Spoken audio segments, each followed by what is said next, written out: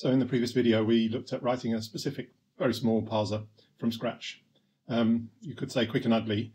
And I think the main issues with it that there's a lot of plumbing needed to deal with the maybe type. And there are no real reusable components, that is patterns, that we are likely to see over and over again when building parsers. So in this next part, we're going to look at a parsing library, a collection of small functions for building parsers.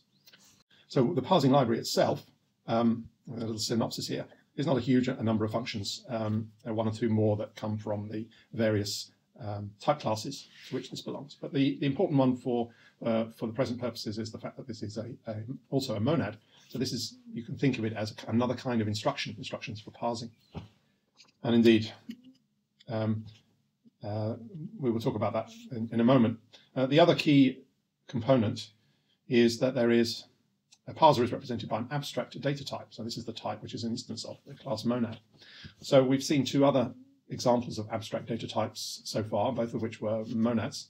The first one was IO, which is built into Haskell. It's not defined anywhere in particular. And the other one that we treated largely like an abstract data type is gen for quick check generators.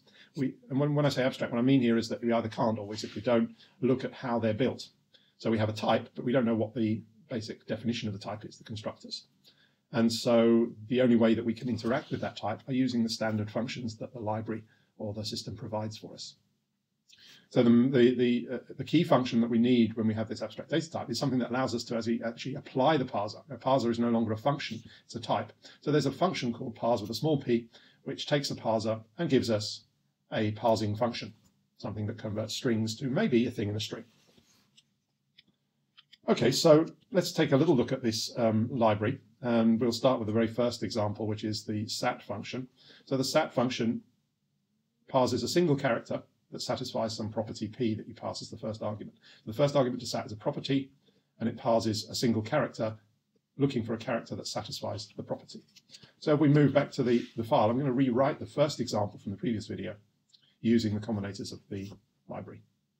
And so if we want to parse a single digit, we use the Sap parser with isDigit. So this will be a parser for a single digit. So if we to actually run that, we can't just run digit. We can't just apply digit to a string as we did before. We need to use the parse function. So we're going to parse using the digit parser 1, 2, 3, 4. Sorry, 1, 2, 3. And we find indeed a digit followed by the rest. If we were to take the example and put something on the front that isn't a digit, then of course this parser would fail as you would expect.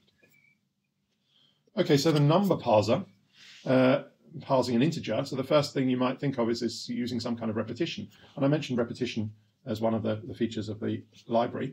And indeed, there is two parser functions, or parser combinators as we call them, building parsers from other parsers. One is called one or more, and the other is zero or more. It takes a parser for a thing and turns it into a parser for a list of things by repeatedly applying that parser. And in one case, the list you get is always non-empty, if you succeed. And the other case, you can succeed simply by returning the empty list. So what we expect then is that a number should be one or more digits. Now, if we actually try that out, so I haven't compiled that yet because it won't compile, but I can compile the right-hand side, I can try out the right-hand side. So if we take one or more digit from some string, it will succeed in getting all the digits from the front of a string, but that will result in not an integer, but a string containing digits. So we need to convert the string containing digits into an integer. And the way that we did that before was to apply the read function. So we're going to read some sequence of digits as if they were an integer, and we indeed get the integer back. Now, you might be then tempted to just say, well, we just need to read this thing, and then we're done. But this thing here is not an integer. It's a parser for integers. So we can't apply read to a parser for integers because read only will work. Sorry, parser for strings. We can't apply read to it because this is not a string.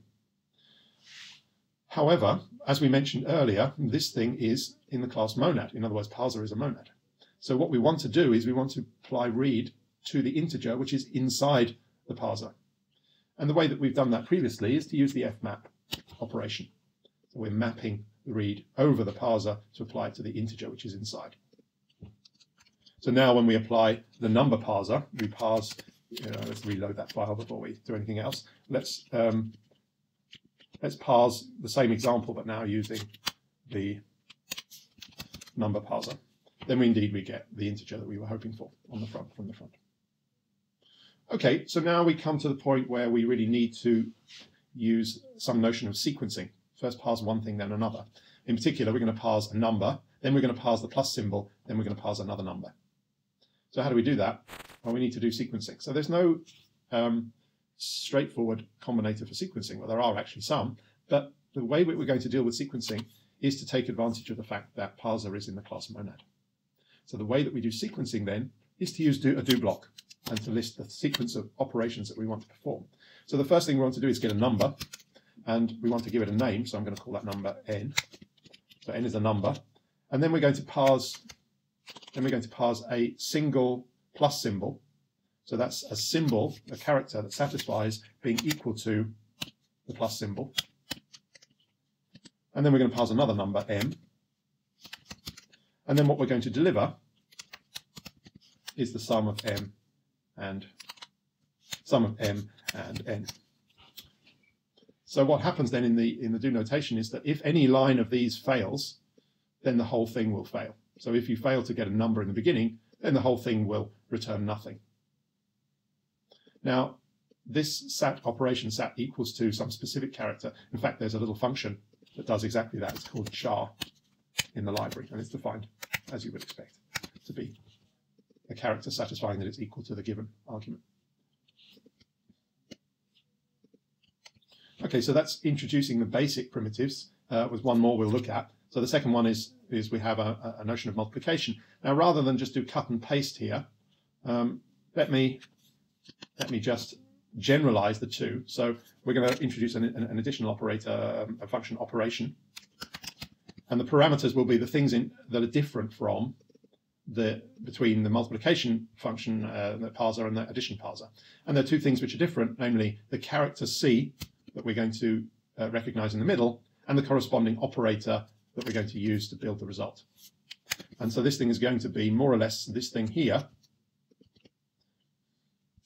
except the character we're looking for is the character C, and the operator that we're going to perform is, I'm going to write it infix to make it look like the example that we're generalizing.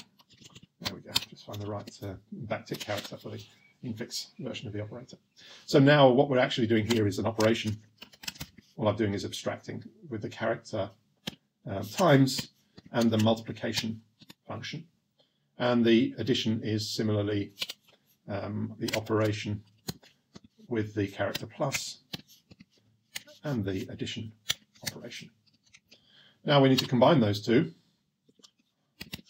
And to do the calculation, the idea of the top level function parser with one that either accepts the addition of two objects and returns their sum, or the multiplication of the two objects and returns their products.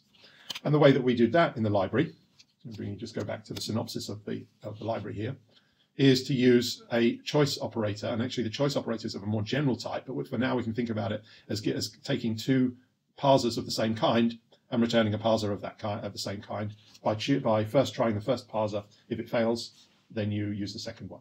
So then we simply get addition or multiplication. First try to parse it as an addition, and if you don't manage, then parse it as a multiplication.